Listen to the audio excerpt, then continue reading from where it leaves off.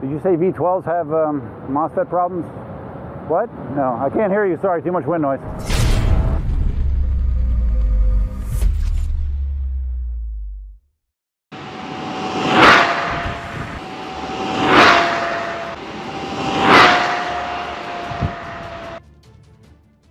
Hey, what's up? Duff here. Yes, I'm riding my V12. I haven't done a conventional riding video in a long time, right? Weather related, real life related, but here we are. It's Sunday. It's nice outside.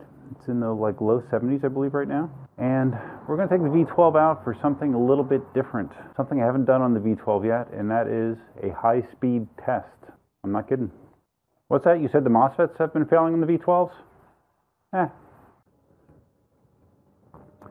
It really is pretty outside right now.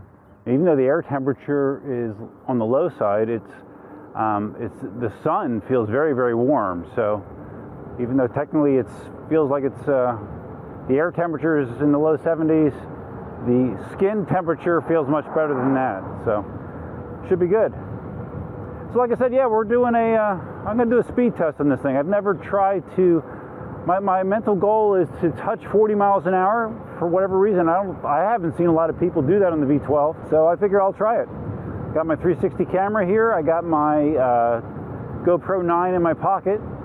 Just charged the wheel to 100%. I'm obviously geared up in my high-speed gear that I normally wear, and we're going to go down to 39th Street, which, from my past experience, is the flattest street in this area, or at least the best street for me to do higher speed runs, because I've had problems with some of these side streets. They have waves in them, and when you hit those waves going fast, it's a bad time. It feels quite dangerous, because I've done high speed runs obviously on my Sherman before. So let's see how this works out, and afterwards we'll just cruise around a little bit and talk about shit. Yeah, because some people just like when I talk about shit. For my documentation, I am running Ninebot. I have it connected to my Apple Watch right now, so I can see my speed there. And I'm going to try to remember to record the screen on my iPhone, so I can kind of have the speed alongside with the runs. So let's see how that works out. Okay, so just cruising over here, the top speed I showed in Ninebot was already hit 33 miles an hour, and I wasn't trying, so we'll see. I think the fastest I've ever recorded on the V12 is 36 maybe, so I'm not sure if it'll feel much different, another 4 or 5 miles an hour, but we're going to find out. I have my GoPro 9 down by roadside, right behind me, so here we go. Let's see what we get.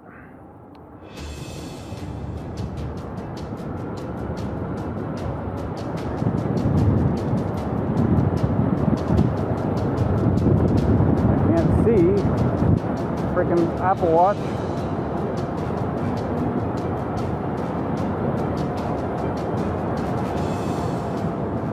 All right. Unfortunately, the watch resets or blanks out. It goes into screensaver mode pretty damn quick. I wish I could figure out a way to disable that temporarily. I'm sure there is a way. And we got very expensive BMWs driving down these side streets for whatever reason. All right, so let's see what Ninebot showed that I hit there. All right. Okay, 38.3. That's kind of what I saw on my wrist.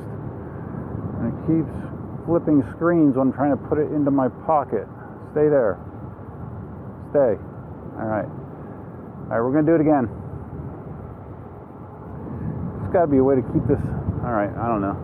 It feels fast. I mean, when you're going that fast on an EUC, at least for me, I mean, it just, you got tons of wind noise. It feels, for some reason, 32, 33, I feel comfortable cruising. When I'm getting into the upper 30s, that comfort level disappears.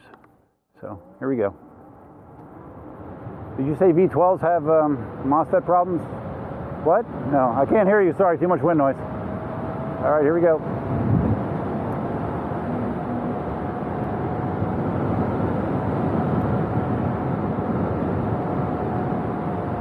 All right.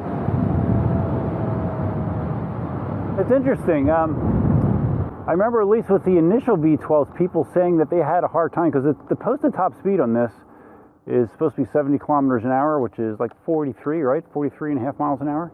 I remember people saying that they had a hard time getting up there. That time, I believe I was just under 40, 39.7.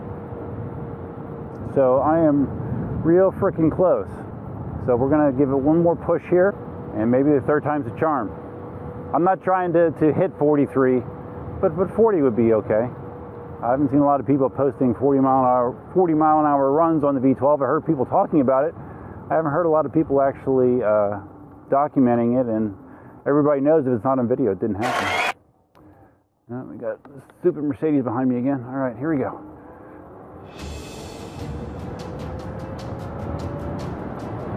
This road definitely is nice and smooth for this, at least.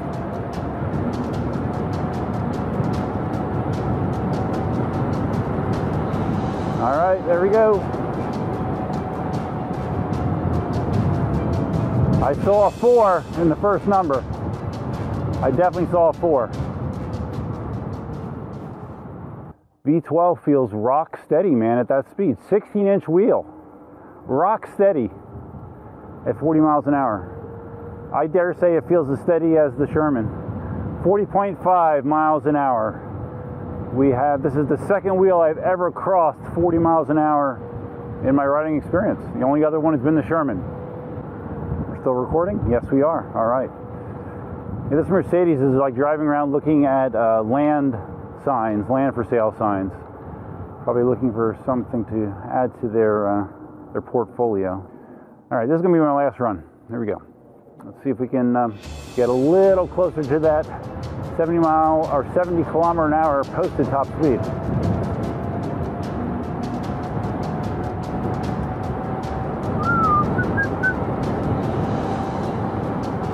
Yep. There we go. All right. We're knocking on the door there. Now, did I finish that thought? I don't think I finished that thought. What I was saying was people supposedly had a hard time getting the wheel up to that top speed. Like, I think they were talking about they were getting either pushback or it was beeping like crazy. The wheel had, well, I probably wouldn't hear it if it did, but I didn't hear any sort of protesting coming from the wheel at being right near the speed limit. So, yeah. Let's see what we got here. Pretty sure we hit 41 that time, I believe. 41.3 miles an hour. Not too shabby for the V12. What's that? You said MOSFETs fail on this? Oh shit, I wish I would have known. I wouldn't have tried that. All right, cool. Let's stop my screen recording. Let's stop the GoPro 9. All right, it didn't lock up on me. That's nice. It's always appreciated when the GoPro 9 doesn't lock up. And now we can relax. Let's relax and enjoy. Let's enjoy the ride in a more conventional fashion. So I think what I'll do is I'll go over to the new park. I was actually just there this morning with Elsa. It's getting more and more use. There was some soccer games going on.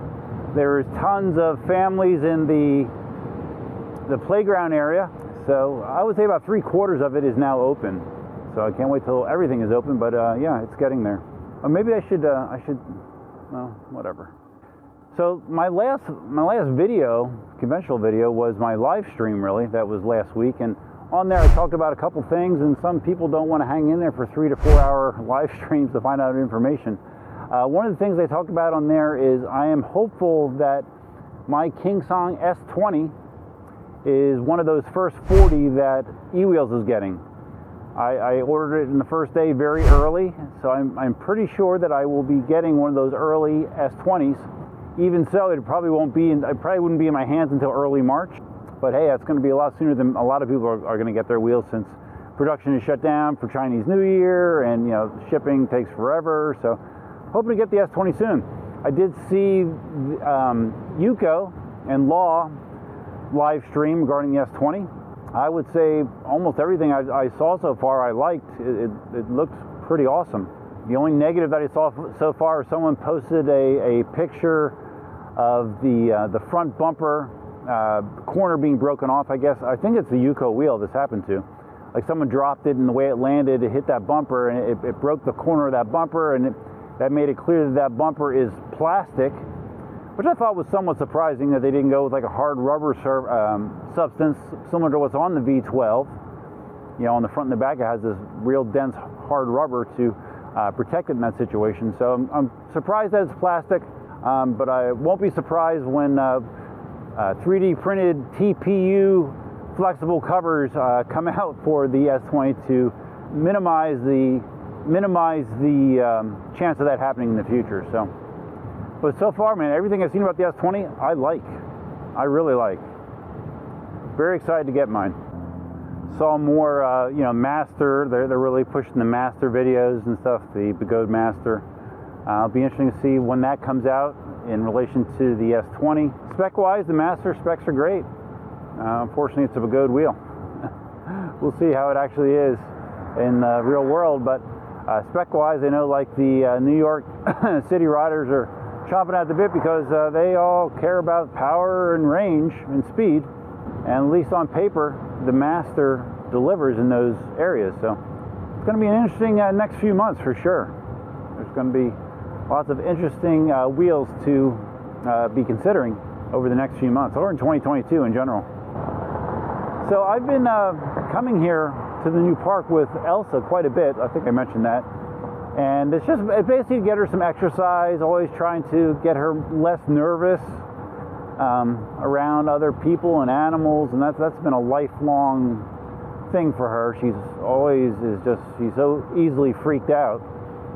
And this morning it was bad because there was a lot of people here, and she was just constantly like pulling to, you know, get away from whatever she thought was a threat, and it was not a great experience. So my hope is with repetition will come more familiarity, less fear.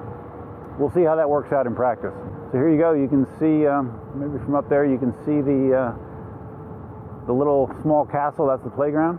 And like I said, there was a bunch of families there this morning, and you can see lots of cars in the lot. There was at least 2 soccer games going on. There was some people practicing softball, doing like batting practice for softball, and it looks like that is still continuing right now.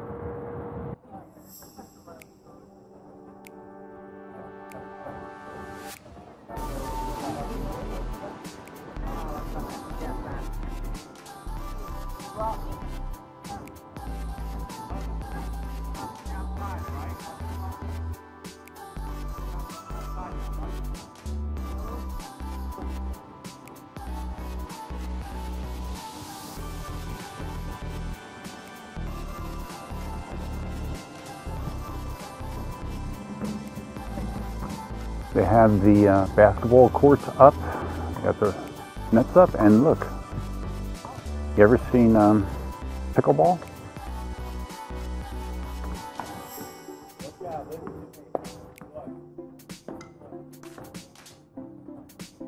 Here it is, pickleball courts.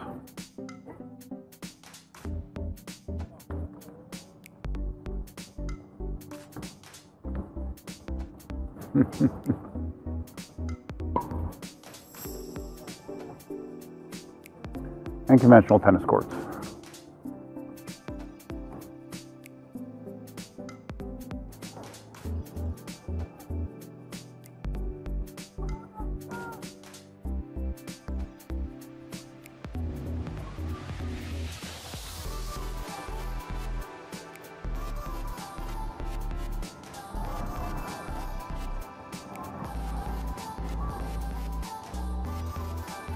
So cool.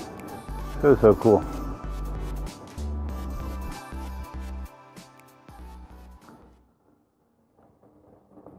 Yeah, I feel so fortunate to have this thing like literally a mile away from me. Very, very lucky. And when this thing gets up and going, I will be spending a lot of time here doing whatever. Who knows? Oh, you know, another thing that I haven't mentioned, because I don't think I've done a video like this since I started doing it. I remember a video like a month and a half ago. I was riding through the school area. It was right around the holidays, I think, and I said, "Oh man, here's where I used to run. I used to run around the track." And I actually have started, or I started to try to run again. This past week was the third week in a row that I went to the track and ran after work. I've been doing it on a Wednesday night. I've been doing very short distance, only a mile, just to see how my body would react. First 2 weeks, it was it was sore, but I was okay. No injury. This last week, it wasn't so good. I wound up afterwards getting some pretty severe soreness in my left knee, which is my good knee, my knee that has never been operated on. So that was kind of a bummer. The pain has lessened since then, but there's still soreness in there. So until that goes away, I can't try again. It would just be stupid to try to run on it if the knee is already hurting. So we'll see how long it lasts. You know, it has, even though it was very short distance, it felt good just to be out there, you know. And I am still doing my road biking on Friday nights as well. So trying to get myself out there, trying to do things to give me other things in my life to focus on, because that's really what you got to do. You can see on the wheel agrees. Top speed on that ride, 42 miles an hour. Obviously the fastest I've ever gone on a 16-inch wheel, and the second fastest I've ever gone on any wheel. So, all right, guys, that's gonna wrap it up. Feels good to go out and make a somewhat conventional video. It's been a while. Yeah, if you found this video interesting, my high-speed test. I never did a high-speed test in the V12. Now I can check that off the list. If you found the video interesting, please give it a big thumbs up. If this is your first time visiting the channel, please consider subscribing. And if you're not subscribing, hit the notify bell, which is over there somewhere. There's also membership on my channel. You can join the channel for as little as, I think, $1.99 a month is the cheapest membership fee. For that, you get a number of perks that you will be able to investigate if you hit the join button down below. And and also if you are looking for a stand for your EUC, I never mentioned the site very much, but I should. EUCArmy.com. I have adjustable stands. I have the new X stand, the No Tool X stand. I have like 3 or 4 different models there that should fit your needs, whatever they might be. So anyways, guys, hope you had a great weekend. Hey, here I am. Hope you had a great weekend. That's all I have for now. Until next time, Duckman out. And I hope everything came out okay in the Insta360. I'm always somewhat nervous. I had that incident, but I'm sure everything will be fine. Elsa! Elsa! Where's Elsa? Elsa, we gotta sing over the music so we don't get a copyright strike. Where's Elsa at? Elsa, Elsa, where are you? Elsa, there you are, Elsa! Yeah! Good girl.